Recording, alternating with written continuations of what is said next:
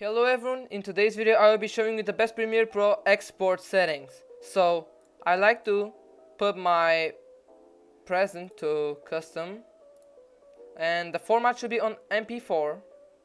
So the frame rate should be on 60 by default, of course, but I like to put it on 120. Also I record on 120 FPS, so yeah, this is really clean. The quality, frame size or whatever, I put it on 4K, and yeah, as I said, it looks pretty clean.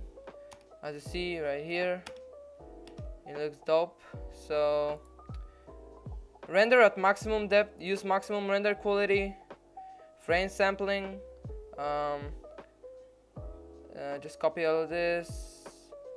Profile should be on high, just like that, and the bitrate should be on CBR, and if you're exporting at 120 FPS, you should put it on 120, so just like that. And that's pretty much it for the export settings. The audio is not important. The range should be on source in and out, and the scaling should be on scale to fit. So yeah, that's pretty much it. So I will show you some gameplay with these settings, and you decide if you want to use them. And that's pretty much it. Thank you guys for watching, and see you in the next one. Bye.